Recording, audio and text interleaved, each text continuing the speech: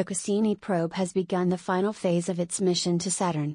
The satellite has executed the first of 5 ultra-close passes of the giant world, dipping down far enough to brush through the top of the atmosphere. It promises unprecedented data on the chemical composition of Saturn.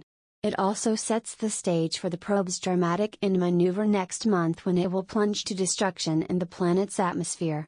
Cassini is currently flying a series of loops around Saturn that thread the gap between its atmosphere and its rings. Monday's swing-by saw the spacecraft go closer than ever before to the cloud tops, skimming just 1,600 kilometers, 1,000 miles, above them, at 4:22 GMT, 5:22 BST, on Monday. This low pass was designed to allow the probe to directly sample the gases of the extended upper atmosphere.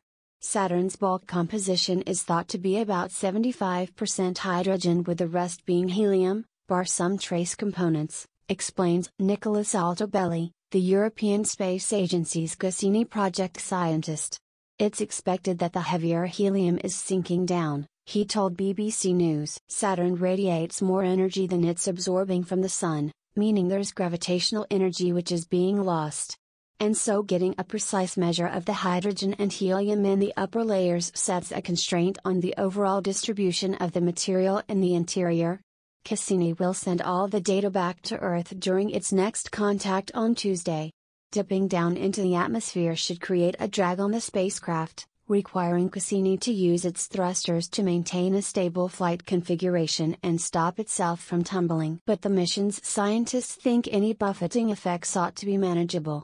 They are hopeful that when the post-pass analysis is done, the probe will be permitted to go even lower on the remaining 4 dip-downs before 15th of September's goodbye plunge. The Cassini mission still has some big outstanding questions about Saturn.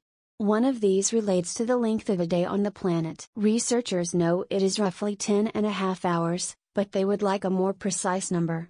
The solution should come by looking for an offset between the magnetic field and the planet's rotation axis. But frustratingly, all the probe's observations to date show these two features to be almost perfectly aligned. All magnetic field theory as we know it requires an offset, said Linda Spilker, the U.S. Space Agency's Cassini project scientist. To generate a field, you need to keep the currents in the metallic hydrogen layer inside Saturn flowing, and without the offset the thinking is that the field would simply go away. What's going on? Is something shielding our ability to see the offset, or do we simply need a new theory? But without the tilt, without being able to see the tiny wobble, we cannot be more precise about the length of a day. Dr. Spilker said the mission team would continue to work on the problem. Cassini is a joint venture between the US, European and Italian space agencies. They are ending the probe's operations after 20 years because it is running low on fuel and will soon become uncontrollable. Scientists want to avoid the possibility of a future collision with Saturn's moons Titan and Enceladus, which could conceivably support simple microbial life. And the only way to prevent that is to deliberately drive the probe to destruction in the atmosphere of the giant planet. Jonathan.Amos@bbc.co.uk and follow me on Twitter, @Kamos. What do you think about this news? Scroll down and comment. Thanks for watching. Please subscribe. Goodbye and see you again.